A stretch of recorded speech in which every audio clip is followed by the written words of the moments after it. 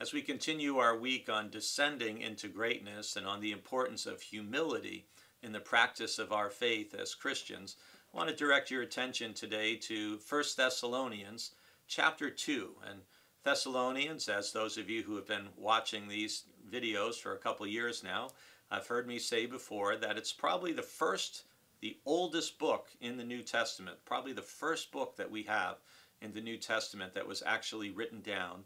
And it was very special to be able to go to Thessaloniki in our trip to Greece last year and to picture Paul arriving in that port city and sharing the gospel. And in 1 Thessalonians chapter 2, Paul's writing about his life and work in that city and among the Thessalonians. And he carried on his trade there. He was what we would call today a bivocational pastor or evangelist, if you will, working as a tent maker and also proclaiming the gospel.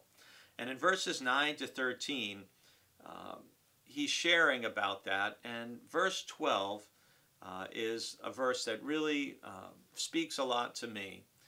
He's describing how he's been among them like a father with his children. And then verse 12 says, urging and encouraging you and pleading that you lead a life worthy of God, who calls you into his own kingdom and glory.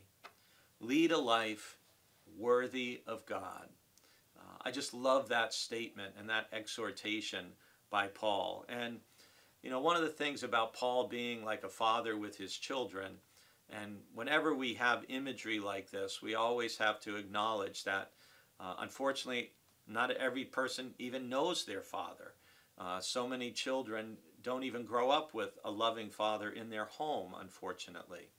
But the image, when that's used in the Bible, is we are to picture God as the most loving father we can imagine. And Paul here is trying to use this image in a positive way, that he is with the Thessalonians like a loving, devoted, protective father, trying to help his children to grow up to be the best that they can be.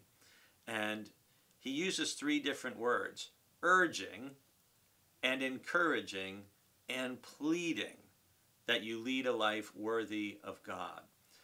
And you think of urging, like you've got to do this. Urgency conveys a sense of importance and also timeliness, that you've got to act, and you've got to act now. And encouraging that's again the bringing out the best.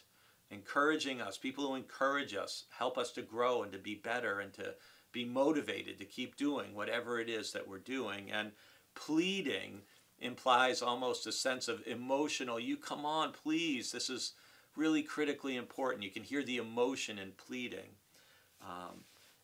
To lead a life worthy of God, who calls you into his own kingdom and glory. What an invitation that is for you and for me.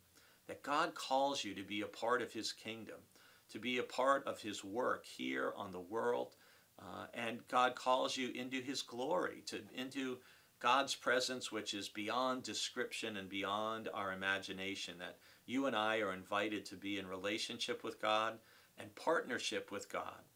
But we won't be comfortable in God's kingdom or with God's glory if we aren't leading a life worthy of God.